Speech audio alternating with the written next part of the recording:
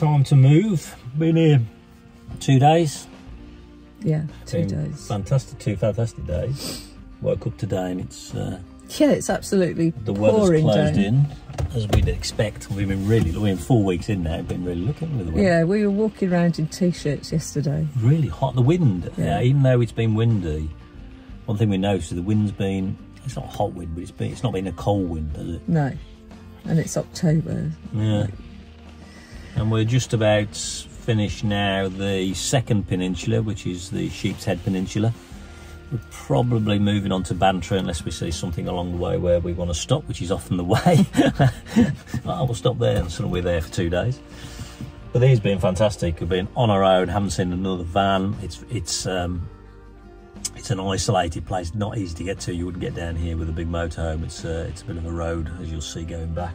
We had a nice walk yesterday over the headland, didn't we? Fantastic walk, and we walked as far as the old copper mines, which we'd forgotten. We'd seen it on the map, we'd forgotten it was up there. And also, you've got to be aware, because I nearly walked off the end of a cliff because I was texting my brother. He's always on a bloody phone. Head down. I was texting my brother. I had my head down, and because it was all grass right to the edge, like mowed grass. Yeah, and it was a sheer drop. And I got all the cameras set up as well, but she looked up right at the fateful moment. Right, let's get the show on the road. Let's move. Welcome to GetawayGeese. We are Stu and Jane, and with Harry, our Ford custom auto camper, we share our adventures. So join us in this Our Rough Guide series to campervanning in Ireland. So today it's time for us to move on and leave behind 2 of the most memorable days that we've ever had. There's something really special about this place. But it's time for us to take the North Coastal Road to Bantry. The visibility is poor and the roads are wet and narrow, and in places the vegetation extends into the road. But this is all part of van life.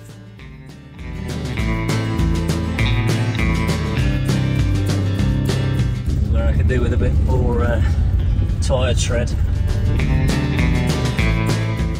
And there's lots of groans and facial expressions as we push Harry forwards. Yeah. Keep going, Harry. Come on, Harry. Oh, vegetation in the road. Sorry, Harry. Sorry, Harry. Oh.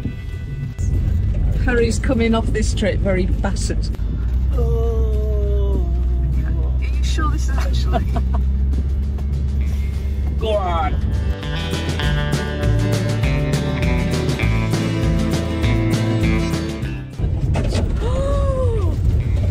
Oh, God.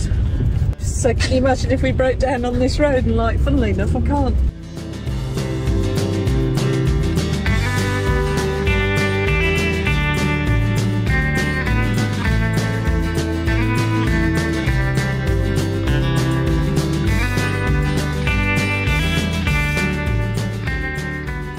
Now, unfortunately, at the moment, we can't see the Bearer Peninsula because of the low cloud. We stop at a high point and it looks like this rental van has done the same thing. We've reached the top, but it's the weather is atrocious and it's so foggy that we can't see anything. So this is called Fionn McCool's Seat, and apparently he was a hero in Irish mythology, and he was supposed to have a magic thumb that gave him wisdom. This rather impressive religious statue marks a great viewing point, but I'm afraid it's not the case today. So on to Bantry we go. We're just getting all the autumnal colours, aren't we, in the hedges? It's just turning, isn't it? Yeah, it's really turning from a green to a gold in places.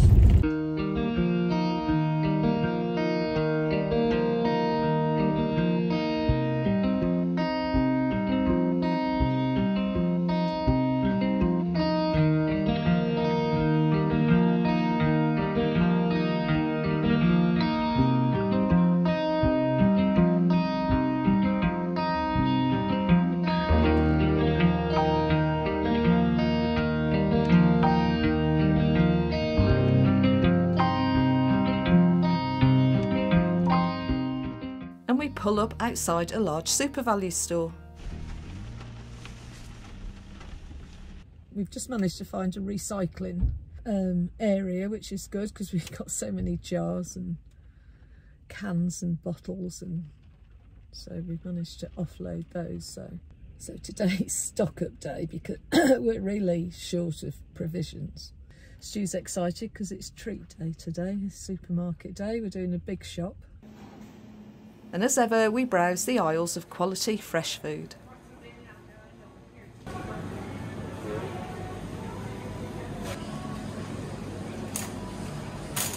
And one day I've decided I'm going to buy one of those cakes. Unfortunately, we don't get to spend any time in Bantry as we're heading for a campsite to sort the laundry out and to grab a shower.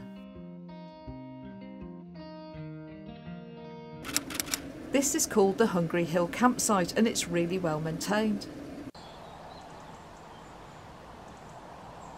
And the owner even makes her own pottery to sell. It's got the usual facilities including the outside washing room and an inside kitchen area. And the bin store is a really welcome sight. Black and grey waste points and a water fillet point. The laundry takes euro coins and there's a guide on the times that you may need. So I get stuck into sorting a couple of wash loads and drying. Unfortunately, these lot can't be tumble dried. So just trying to scan for Irish radio. We've been listening to Irish radio since we've been a lot. Some of the programmes are pretty good. Really good. Magazine-y type programmes. Some of them are, you know, music programmes, but others are news type programmes, and some are quite light-hearted. Some of them are a bit wacky, to be honest. But some of them are very politically incorrect, which... Well, not politically incorrect. Oh, I don't know. Some of them have been. Yeah, I mean, they've been a bit edgy. Edgy. We like okay. them. We like them. Edgy is the other word. We've got one big, actually, it's a lot bigger than it looks. We've got a big bag, so like maybe 2 weeks worth of clothing. So we have got clothes hanging up that didn't make it to the tumble dryer, but they'll be dried by the morning. We've decided we love wash day. It's incredible. It's nice, isn't it? It's nice to smell right. Yeah, it's nice to know everything's clean, but you can't beat wash day. And also packing cubes. Yeah, they're great. Now, I'm going to put all my clothes, this is my wardrobe, in here, there, and there. We've got vegetables. A Sunday, we've got a Sunday chicken. lunch. Yeah, we have. I can make. I'm trying these breaded chicken breasts from Super Value, which look really good. That says 25 to 30 minutes in the oven, so we're just trying it with the Ridge Monkey. And then we can't do roast, we're doing potatoes that are sitting below all that vegetables. So we've got broccoli, carrots and sweet corn. Yeah, we love our Sunday lunch at home, don't we? But just hope the chicken's done. Yeah, this is a great we'll take this. The following morning, just before we leave, Stu sees if they need a hand, as there's water flowing out from the inside of the rental motorhome, which would be anybody's nightmare. What was it? He cleaned the compartment out and hosed around, and I think he's flushed water through, I think. We're heading back along the Beara Peninsula, actually back to Bantry. We've just left a campsite called the Hungry Hill campsite, which turned out to be really good. It was €25 for the night, and then on top of that we wanted to do laundry, so we spent about €20 on what was 2 lots of laundry. Yeah, so we've sort of recharged ourselves, recharged the batteries, recharged everything we've got hold of that's electrical. We've had a shower. We've done 2 lots of laundry, 3 lots of laundry. Two big loads, yeah. The problem with campsite laundrettes or laundry areas we're finding is that they're quite small. The drums are quite small because they're just normal washing machines, whereas when you go to laundrette you get industrial size. You can shove all your washing in. So it's a 2 washing, isn't it, basically? Yeah, so and then it's 2 lots of drying, so it's quite a costly way to do it, I think. Now, unfortunately, it transpires that Stu has managed to delete all his footage from his main camera for the rest of the day. so we only ended up with my iPhone and the GoPro clips, and it looks like he's living up to his name alongside Tom and Harry. These lights are on a really long countdown today. And once again it's back through the colourful village of Glengariff. Very colourful, isn't it? And as we drive into Bantry, it's basking in the autumn sun. And we don't actually show it because we haven't got the footage, but we spent about an hour and a half here, which was all filmed on Stu's camera. But it's definitely worth a visit, and a rather quirky backstreet museum we went to is also a call out from us. This main square was actually part of the harbour many years ago, but it was eventually filled in and now has regular markets on it. Well, it's time for a walk and back to Glengariff that we passed on the way here.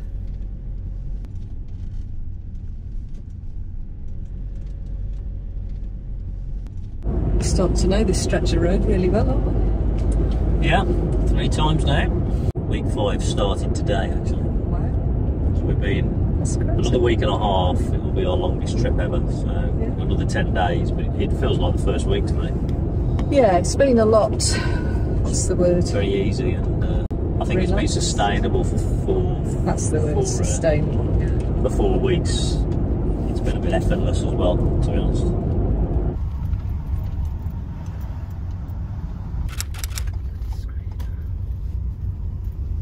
There's numerous walks in the woodland area to suit your fitness, but for us today it's a 5k walk.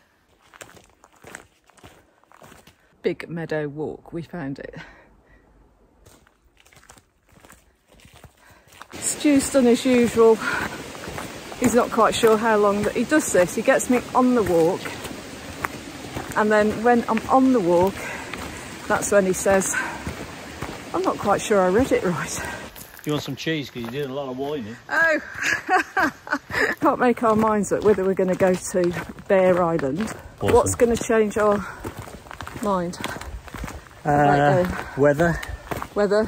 Cost. Yeah. Everything really. Night. Yeah, everything. Apart from that. Yeah, apart from that, nothing. You know, it's autumn now. Mid-October. Mid-October, and we're literally in t-shirts. I've got a dress on. My back's pretty good. I can do, you know, a 4-kilometre walk. I'm still getting a bit of pins and needles down the right leg, but... I never realised you could get invasive rhododendrons. Work is being undertaken to remove non-native conifers and invasive rhododendrons.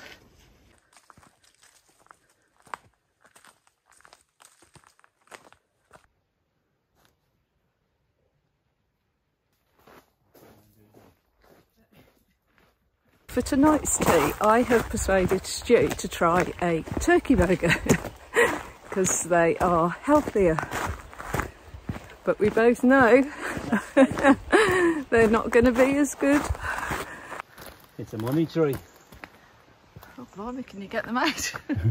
Okay, is this your attempt at humour? I haven't got a coin on me. You are joking. Yeah, yeah, really funny. Now take it out.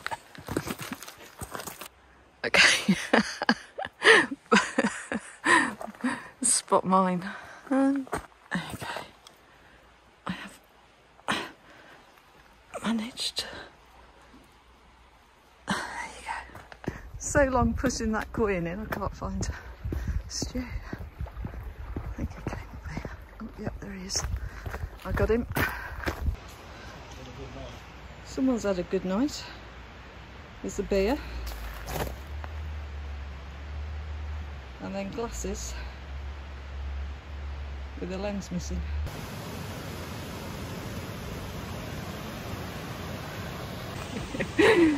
That was very tempting.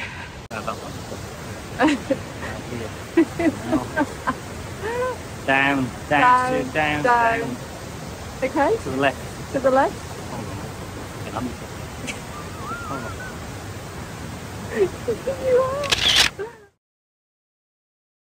Some 5 kilometres. It's quite handy having a watch telling you how far you've gone.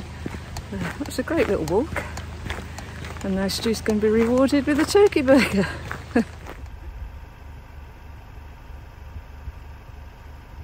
Our park up for the night is Zetland Pier. And again, it's another park for night location.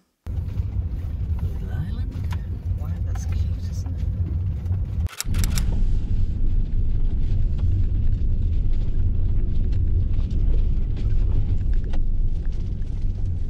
Stu's happy because he's got the perfect helipad for Tom.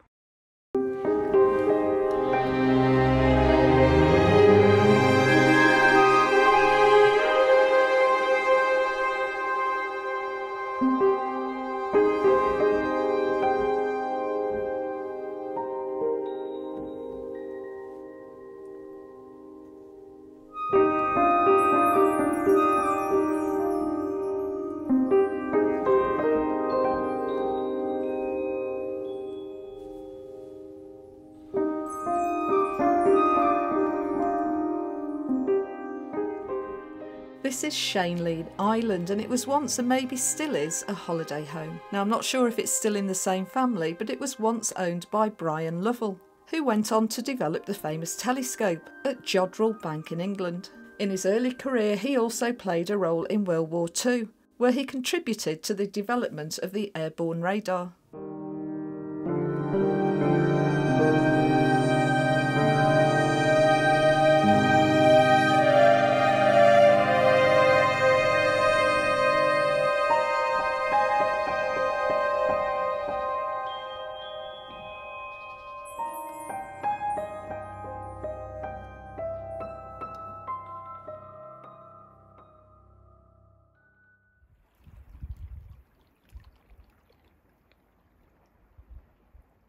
So yet again, this is ridiculous. A car's just pulled up and a chap's got out and then starts walking towards you, and you just can't help it. You start thinking, oh heck, here we go. And he was just like, oh, I love your van, and he's just given me a great name for a stopover for the van. And he said it's got a great beach, and you just think, I've just got to get over that. The minute you see someone, you think they're coming to complain, or so you can't fish here or you can't park here, and they're like, oh, hello, you're having a nice time. So, yeah, gotta get over that. What is it? I don't know. That's what I was catching the other day, and I don't know what it is. I think it's a pollock. Oh, Christ. Okay. Oh, look at him go. No way. Oh my God. God, I hope it's not the same one. No. Ooh. That's a big one. Wow. Get you. There, we'll have to get rid of him now.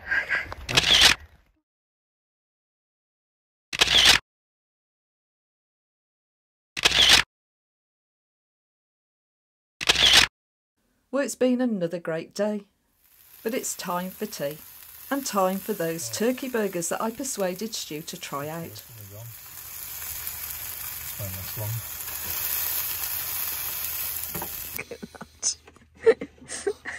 don't even know what that is. We've never had these, by the way, so we've no idea what it is.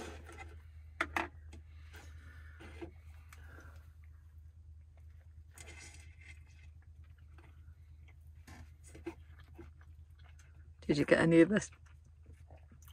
I need more cooking. Oh, crikey, don't say that.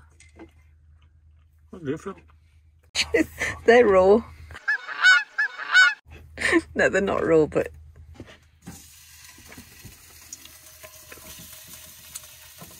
I'm not going to be ill in the night. The middle of Stu's burger didn't look very good. I've taken 2 whacks out of that. That's not why I said to you to try it first. What do you think of the burger itself? It's okay.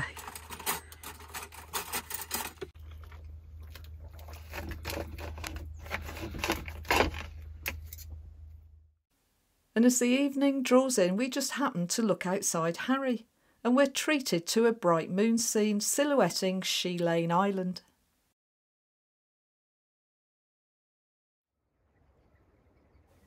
And as another day breaks, we're treated and greeted to a calm outlook at this tranquil spot. But first it's time for some breakfast, and we have some home-baked sourdough that we got from a seller in the square at Bantry yesterday, and very nice it was too.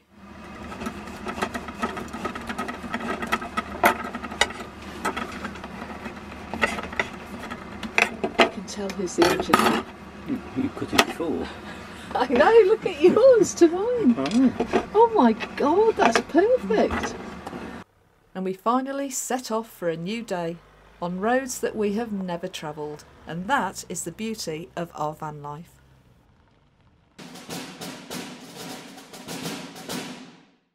So thanks for watching, and if you enjoyed this video then help us grow the channel by subscribing, liking and commenting. And we'll hopefully see you in the next episode of Our Travels in Harry.